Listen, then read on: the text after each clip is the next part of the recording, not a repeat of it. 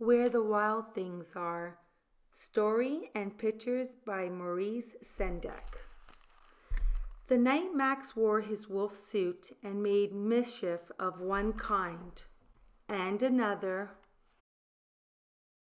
his mother called him Wild Thing, and Max said, "I'll eat you up."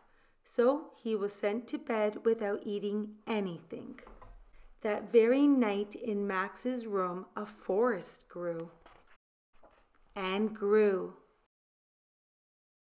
and grew until his ceiling hung with vines and the walls became the world all around. And an ocean tumbled by with a private boat for Max, and he sailed off through night and day, and in and out of weeks, and almost over a year, to where the wild things are. And when he came to the place where the wild things are, they roared their terrible roars, and gnashed their terrible teeth, and rolled their terrible eyes, and showed their terrible claws. Till Max said, "Be still," and tamed them with the magic trick of staring into all their yellow eyes without blinking once, and they were frightened and called him the most wild thing of all, and made him king of all wild things.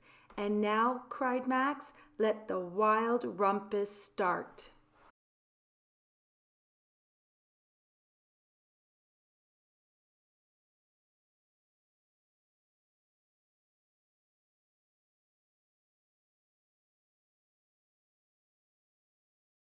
"Now stop," Max said, and sent the wild things off to bed without their supper. And Max, the king of all wild things, was lonely and wanted to be where someone loved him best of all. Then all around, from far away across the world, he smelled good things to eat. So he gave up being king of where the wild things are.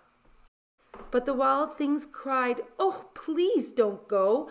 We'll eat you up. We love you so." And Max said, "No." The wild things roared their terrible roars, and gnashed their terrible teeth, and rolled their terrible eyes, and showed their terrible claws. But Max stepped into his private boat and waved goodbye, and sailed back over a year, and in and out of weeks, and through a day, and into the night of his very own room, where he found his supper waiting for him. And it was still hot. The end. I hope you enjoyed reading along and listening to the story today.